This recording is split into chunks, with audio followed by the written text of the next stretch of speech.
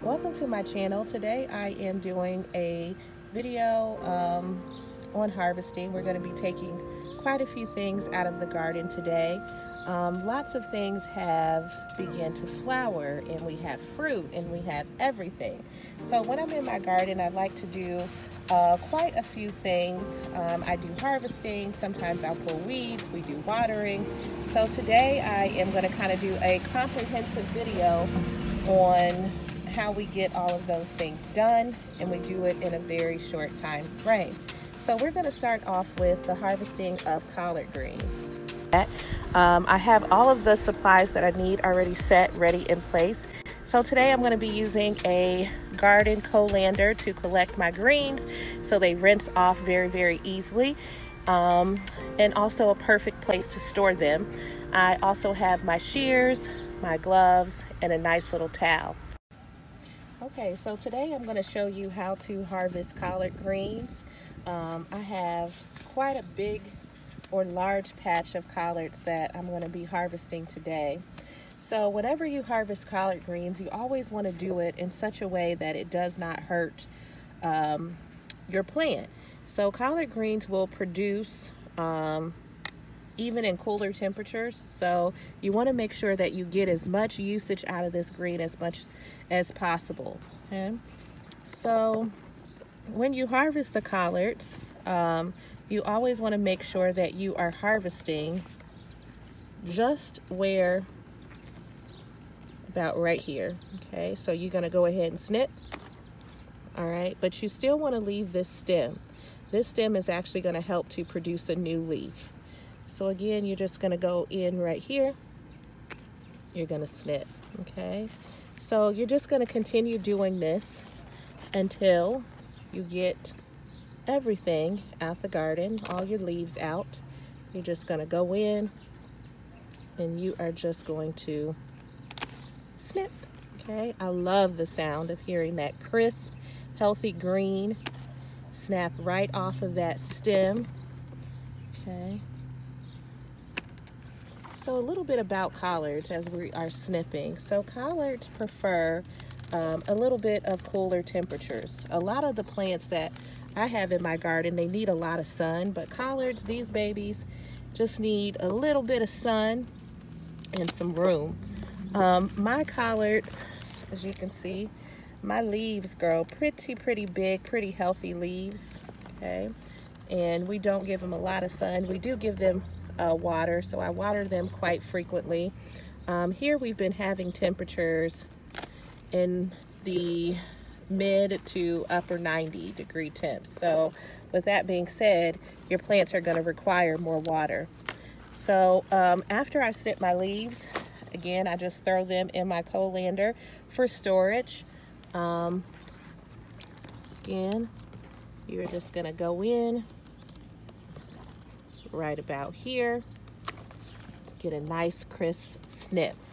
So collard greens, once you plant them, especially from a transplant, I'm not sure about seedlings, but I'm sorry, from seedlings instead of seeds, but once you transplant them from seedlings, they will grow. It takes about 55 to 60 days for them to mature. After I snip my leaf, store it, I do like to wash my collard greens off outside in the yard, give them a real strong wash before I actually take them in the house. Once I get them in the house, I do like to wash them again. Sometimes you want to look under the leaves to see, inspect the leaf. A lot of bugs, especially spiders, like to make this into a little camp, and they'll be hanging out underneath the leaf. So I like to make sure to look. I try to take care of any pest before I take the greens in the house to wash them. So again, and I just have a nice little storage area right here for my collards. So again, with collard greens, you just want to go, okay, right here, okay. You see where that green is starting. We want to make sure that we preserve very well, so we are going to keep this leaf or this stem. We're going to keep that stem. That stem will produce a new leaf. And so right where your green kind of starts to end, you're just gonna pow, you're gonna snip that green off. Okay, another big healthy leaf. And again, make sure that you go ahead, you inspect the back of your collard greens. I did have a little critter, probably little worm of some sort that got to my greens, but I do inspect them quite often. All right, so this leaf is ready to go.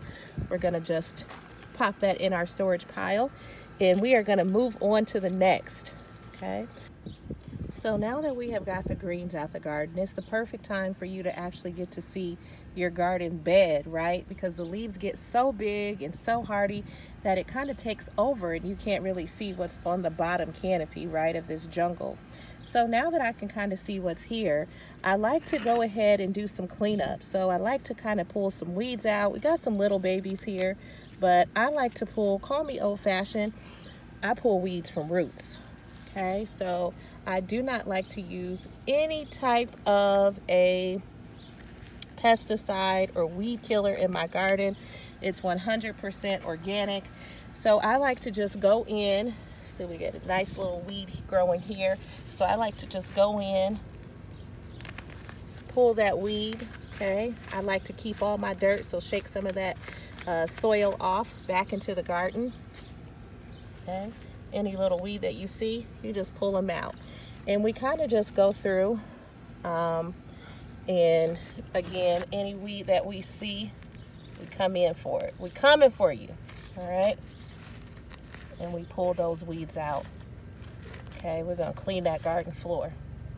However, some of the foliage, like for example, this leaf came off the green at some point and it died. Womp womp womp, rest in peace. I leave that out there. I leave it, I let it break down. I think of that as compost, okay? That's my definition of natural organic compost. Some gardeners will say that it actually encourages pests. I say, you know, that it actually helps the garden. Any bugs, any pests, we try to get them off before we bring them into our clean home.